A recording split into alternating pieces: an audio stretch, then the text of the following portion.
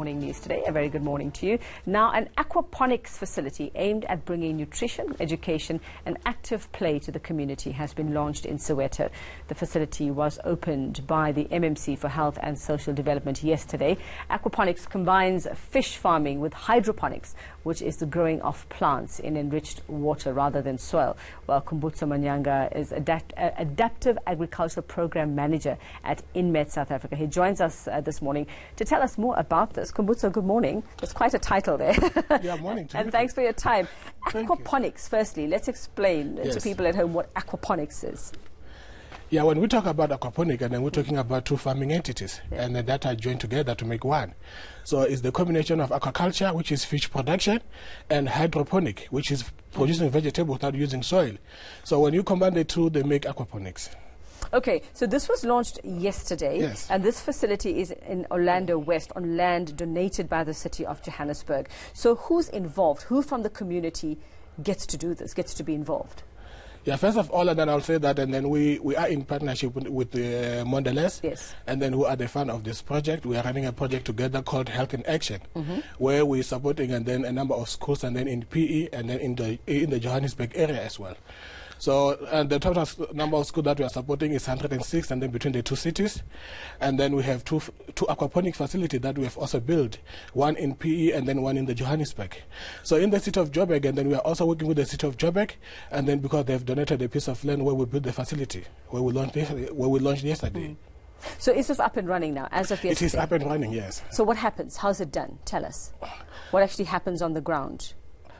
Obviously, first of all, and then it needs to be built, and then we just got a piece of land that was empty, and then it was just a dumping area, and then that the city just gave to us, and we just developed that area into an aquaponic center, and then together with a traditional garden, and then the one good thing about it is just, and then the people of Soweto, and then are going to benefit a lot, and then from this facility, because and they're just going to get a training, and then they're also going to be knowing on how to adapt to climate change, because and then the most important thing of the system is how to teach people, especially people from the rural area and the urban township, how to adapt to climate change, how to still produce food, and then in this climate change condition that you're living in. So this fish that will be farmed here will be fish that will be edible. It will be for consumption. Yes, and then the fish that we are using at the moment is tilapia. Tilapia is a well-known and then common fish, and then that everybody knows. And then it is a fish that people can eat. And then we will be producing fish and vegetables. But at least, and then the number of schools and then within that area are going to benefit from the vegetables that we're going to be producing. Because you must remember that most of the schools in that community, they depend on the feeding scheme to feed their children.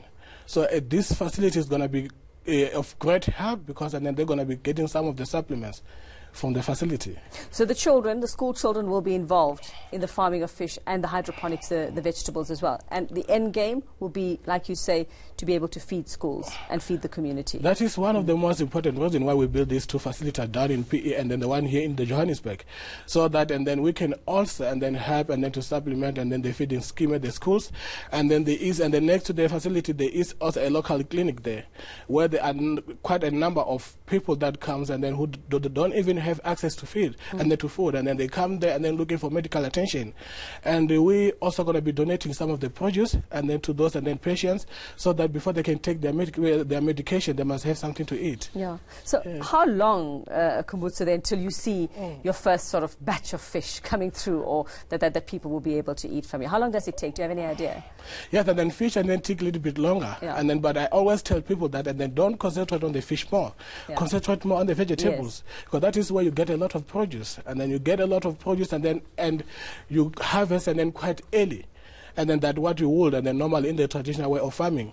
Yes, and then fish can take and then something from 8 and then to a year, and then to grow to a plate size. When we talk about the plate size, and then it's about and then 350 grams, and then where people can start harvesting and eat. But and then while waiting for the fish, and then people can start harvesting vegetables, and then because and once you plant it, within 6 weeks, and then you can start harvesting. So what's been the community interest? Do they want to be involved? I mean, you just launched this yesterday, but surely you know they've seen what's been going on. The community is so excited, you know, and then even and then when we start the project, when we start the building, and then the facility itself and then was built by the community members. Because when we went to the community, we asked and then the councillor to help us find people who can train, who they can come and help and then building the system. So they have been involved and then from the beginning. So you've created some jobs along the way. Exactly, and there are a number of jobs that have been created, and then we're still going to be working with the community because they're still going to be getting a lot of training within the facility. And then because we want to take the skills and then the expertise that we have and then impart to the community so that they can go even to their own homes and then start and then doing this and then in a small scale. So there's scope to expand and build more facilities. Exactly. Is that on the cards? We hope so, and then obviously it's all dependent on whether we get and then more partners coming together. But and then our aim and then is to build as many as we can. That's wonderful. I mean, what a novel idea! It makes you think, why didn't anyone think of this earlier? Thanks very much, and good luck. Thank you so much. With the project. We'd like to see how it actually goes in a couple of months. That's Khumbudzo Manyanga. He's from INMED South Africa, one of the partners in this wonderful project.